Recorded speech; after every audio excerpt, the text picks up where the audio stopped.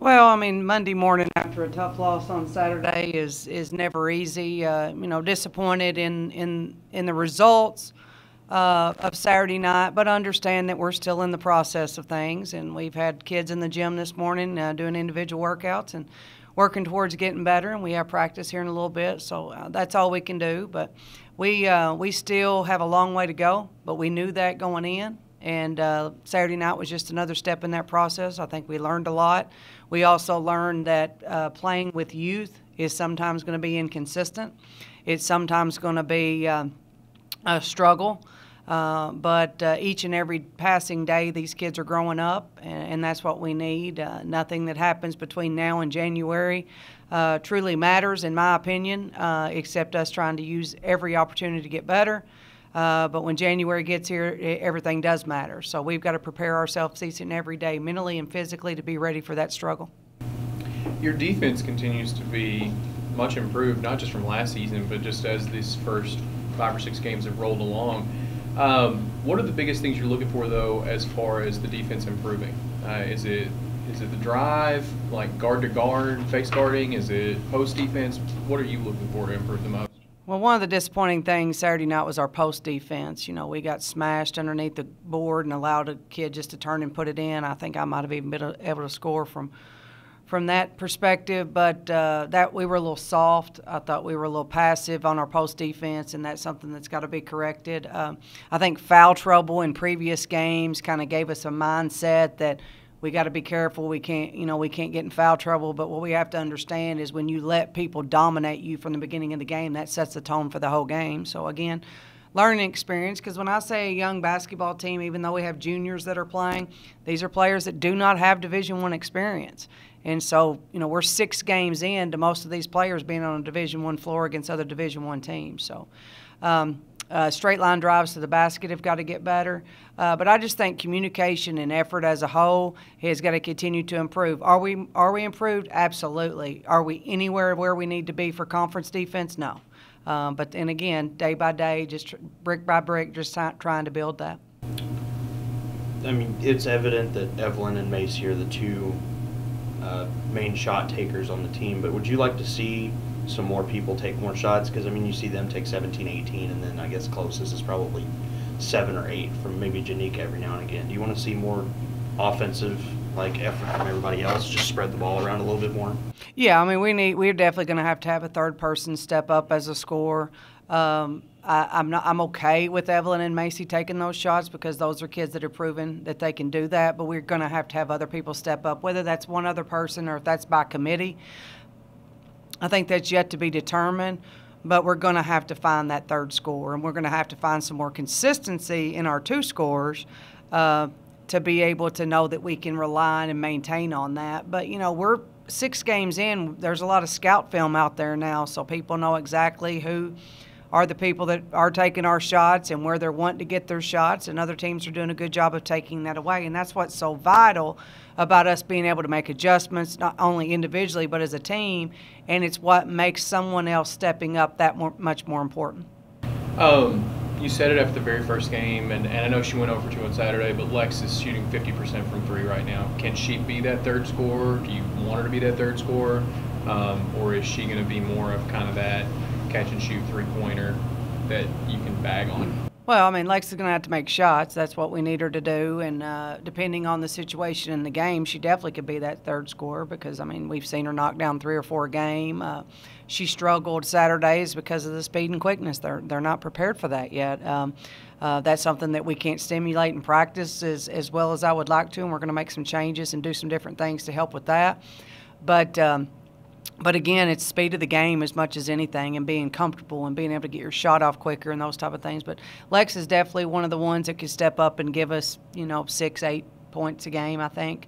But we're also going to have to find some scoring from other places. I think our 4th spot is a spot right now that we're going to need somebody to step up and give us something in that area. And we're going to move some pieces around and see if that helps. From an execution standpoint offensively, what improvements do you want to see in this next 8 days before your next game? Well, I mean, we still need to continue to play fast, and we still need to be able to get some things going in transition. I think that's when we're at our best. But in our half-court offense, we're going to have to do a better job of getting into it quicker. We're having to take shots in late in the shot clock way too often. Part of Macy's stats, need an asterisk out beside them. Say she had to take 5 shots in the last 2 seconds of the shot clock just to get a shot off, and those are things that we're going to have to do better. We're going to, like I said, we're going to make some adjustments. I've spent all weekend watching film, looking at different things, trying to figure out different ways in which I can help us be more efficient offensively. And we're going to make those changes this week, and we're going to go with it and see. We're going to try to put the ball in some other people's hands a little bit and see if that helps. Just like anything else, I'm still learning and trying to figure out what's best for this basketball team, but I'm going to do everything I can to put them in the best position I can. And we're going to continue to coach them and work them hard and push to see where we can be. I mean, this is year 2. I think my expectations may be higher than most because people have to understand it takes time. And we understand that, and no one likes to lose at all, and I hate to lose. I can't even describe the feeling that losing brings to me. But I also understand that everything has its time, and this team just needs some time. I forgot my question. I had it. It was literally right there. If I remember it, I'll text it to you or something. Saturday, you had 6 players play over 10 minutes. Is that something that you is that just a flow of the game thing, or what? And then I guess the second question is, what is it going to take for the players like Deasia and Sakia to get more minutes to really bolster the depth of this lineup? Right. Well, I think that that's something that's going to come, and I think that that's something that will come with some of the adjustments that we're going to make. And, there's a lot of things that go into why kids aren't necessarily playing a certain amount of minutes and for specific games and things like that. So, I don't think anything that we've done so far can definitely say this is the outline of how we're going to do things and this is the outline of who's going to get the minutes and who's not going to get the minutes. We're not ready for that yet.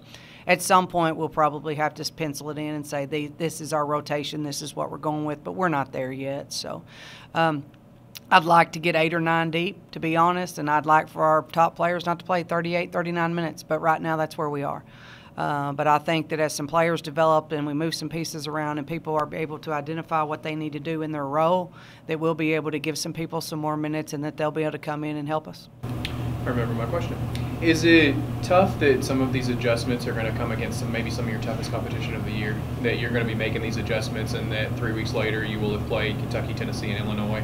And do you feel like you'll even get a good look against those kind of teams? Well, I mean, I definitely think that that's hard, but I think that when you have your focus on you, then you can utilize all of those situations. I mean, if we can make these adjustments and we can go in and we can compete and we can score against those type of defenses and those big kids and do certain things that we feel like that we're going to be looking and be where we need to be when the conference play gets here. But, the focus right now has to be on us. It can't be on the fact that we have very tough schedule ahead of us. I think it's just something that we're going to have to continue to work on. I mean, I knew what this schedule was going to be when I got into it, and I knew we were going to be young and inexperienced and that I was going to throw them to the fire. But hindsight has shown me that if you're willing to go through the fire and you're willing to grow up on the job, that good things can happen to you in the end. And I think that's the story of my career that got me here. Is those young kids grew up, those young kids got better, and those young kids won championships, and that's what we're trying to do here. I know we're a week away, but what kind of challenges will Illinois bring to your team just from a scheme standpoint? Just what do you see from them? Well, I mean, they're going to be bigger. I mean, that's something when you go to conferences like that, they're going to be bigger, probably more athletic, more physical, those type of things. I mean, they'll bring the same type of things against us that a lot of the teams will. Now, they're not going to be nearly as big and athletic as Kentucky and Tennessee, but they will have a lot of matchup problems for us. But, they have to guard us too. But again, honestly, right now I'm so totally focused on our team and how to make the changes and adjustments that our team needs that I haven't really focused in on them yet. But, I mean, they're paying us money to come play them, so they think that they're going to have a pretty easy time. And our job is to just get better this week and go down there and at least challenge them and compete.